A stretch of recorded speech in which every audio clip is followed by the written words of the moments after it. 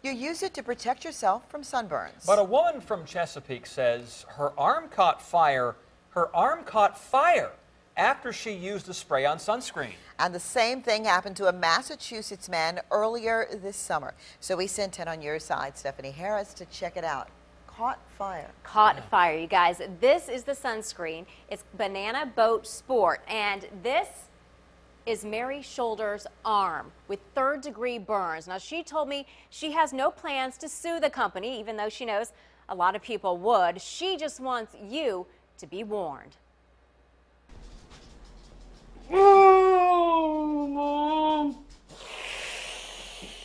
The pain is almost unbearable for Mary Shoulders. I'm sorry, Mary. I know you're trying to be strong. And Shoulders is pretty tough, a welder by trade. She sprayed the sunscreen on her arm Saturday, then went outside to work. Imitated, I was welding like this, and I pulled off like that, and I guess it long arc, and it caught my arm, and my whole arm went on fire. The burns extend from her armpit to her wrist. A similar thing happened to this Massachusetts man who used the same sunscreen before going to his barbecue. They're protection. Protection shouldn't hurt you. Shoulders' mom contacted 10 on Your Side. Only for one reason, just so you guys can get the word out that these are dangerous. Aerosol sunscreens do contain warnings. On the back, in small print, it says, flammable, do not use near heat, flame, or while smoking. Shoulders said she waited about 5 minutes after applying before she began welding and thought since it was dry, it was safe. We contacted the Burn Prevention Network and the American Burn Association.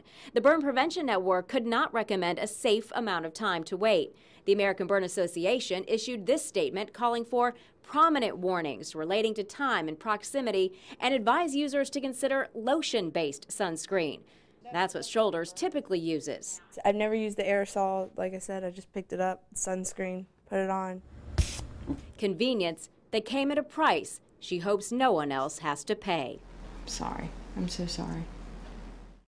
Now, I just received a statement from Banana Boat. It says, nothing is more important to us than consumer safety. We urge consumers to read and follow directions and not to use sprays near flames, heat, or while smoking. But Shoulder said she followed the rules, and that's why she wants every parent to really think about what could happen to a child, say, if you handed them a sparkler or a marshmallow to roast.